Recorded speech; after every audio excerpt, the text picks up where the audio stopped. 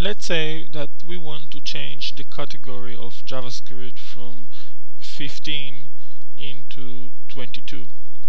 Well, in order to do it, I select the table courses and then I select script table as update, new query editor window, and here I just need to fill in the details.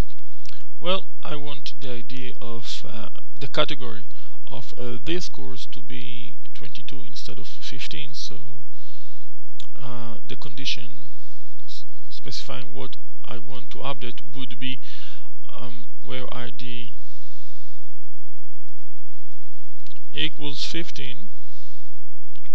I want to update this row and I want the category to become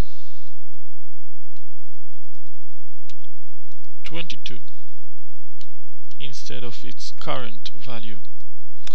Now, well, I can execute this code and I can get a feedback saying that one row was affected. So if I now recheck this table, I will find out that this row, the category was changed from 15 into 22.